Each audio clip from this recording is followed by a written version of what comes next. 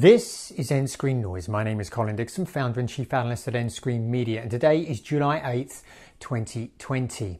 How we ascribe value to the products and services we use is a very subjective thing, but knowing the value users see versus the competition can be so helpful in evaluating how your business is doing. Case in point, well, this is nScreen Media, so I'm going to talk about TV services and their value. Now, as I mentioned, it's a very subjective measure value. For example, it's affected by all sorts of things. If you watched Hamilton on Disney this weekend, on Disney Plus this weekend, well, if you loved it as much as I did, then you're probably going to value Disney Plus a lot more than if you hadn't seen it or hadn't used it. But the value evaluation by consumers en masse really gives you a reading on how your service is doing in keeping them happy.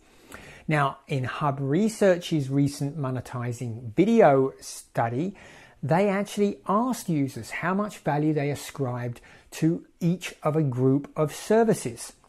And they were SVOD services and traditional TV services. Well, I think it's probably no surprise to learn that Netflix came out on top. 73% of Netflix users rated it as excellent or good value.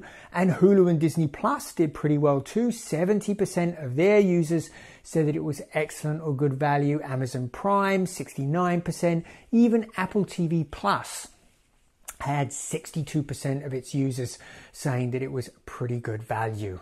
And actually, if you looked at just those ones who said it was excellent value, Disney Plus came out just ahead of Netflix. So, pretty interesting.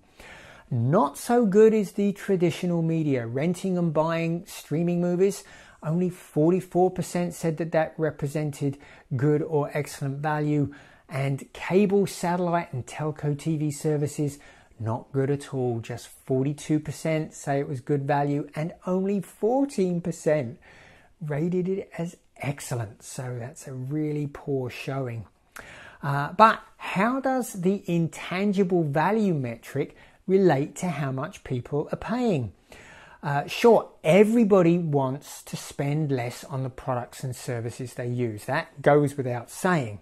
But Hub actually tried to get at this by asking people how much they spend and what they thought was reasonable. Now, yes, reasonable is another very subjective thing and probably related very closely to the value they ascribe.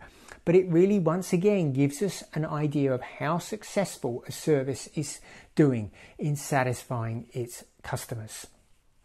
Averaged across all TV viewers in the study, well, people said that they were spending about $94 a month in the US. They thought a reasonable amount was $72 for a difference of about $22. But when you break out pay television from SVOD, from streaming services, boy, the difference is huge. Traditional people using traditional pay TV only, they said they spent about $106 a month. And a reasonable price they thought was $69 for a difference of $37. In other words, they thought they were spending 35% more than what they considered to be reasonable. Streaming only, well, those folks say they're spending about $60 a month and they think a reasonable amount is $54 for a difference of $6 or 10% of what they are spending. So value perception and the amount you pay clearly seem to be related from the Hub data.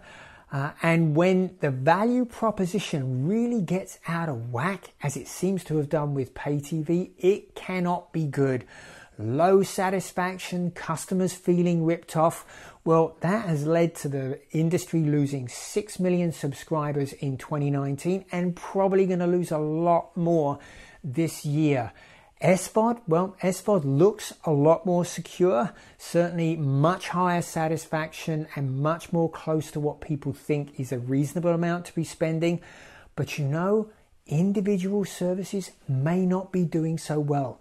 and taking account of the value people ascribe to your service versus other similar services could be a very, very smart thing for you to do. So maybe it's time to you to do a survey of your customers. So if you really enjoyed this analysis, why don't you hop on over to the nScreen Media website and sign up for our newsletter. It's free and can be had weekly or daily. And by the way, while you're there, you might want to whitelist nScreen Media if you're using an ad blocker. And the reason that is ad blockers hide a lot of very valuable information on my website. So for example, you may not know a new free white paper is coming out, or a new free research is available for you, because I use banners to advertise those to you. And unfortunately, ad blockers remove them. And by the way, we never run ads for just any old product. So you'll never see pamper ads on my site. You will never see a streaming video ad on my site. We only run banners which promote industry related materials. So we'll see you again next time.